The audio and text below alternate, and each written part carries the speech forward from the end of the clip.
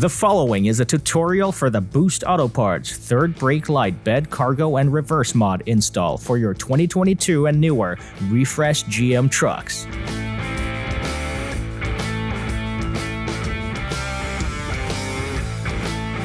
From the factory, your center high mount stop lamp will not automatically illuminate in reverse. Once installed, this mod enables your center high mount cargo light as well as the tailgate cargo light to automatically illuminate when your truck is placed in reverse. Install in less than 5 minutes and be confident in reversing your truck in the dark. If you want to illuminate your tow mirror cargo lights in reverse, please reference a different Boost Auto Parts video. To check fitment, availability, and to purchase our products, go to our website at boostautoparts.com. And now, the installation. The third brake light cargo and reverse mod kit comes with our jumper module and 2 T-tabs. For this installation, you'll need a 10mm socket, pliers, and a sharp knife. First, disconnect the negative battery cable under the hood using a 10mm socket. Next, locate the LCM connector under the dash on the driver's side. Under the dash, you'll find 5 connectors. We're interested in the pink one and the blue one. The pink connector is in the first position closest to you, and the blue one is farthest away from you. Go ahead and disconnect these connectors.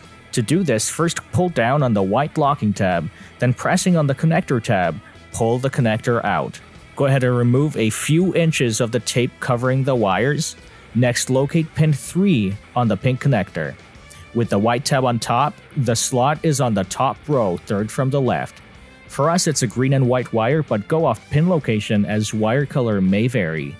Tap here using the provided T-tab. Similarly, locate pin 4 on the blue connector. With a white tab on top, this slot is at the top right of the connector.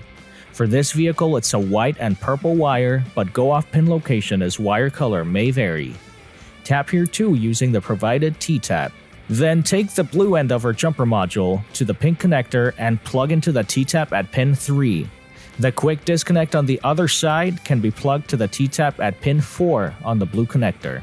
With that done, both connectors can be reinserted into their slots with the white tabs pressed in to secure them in place.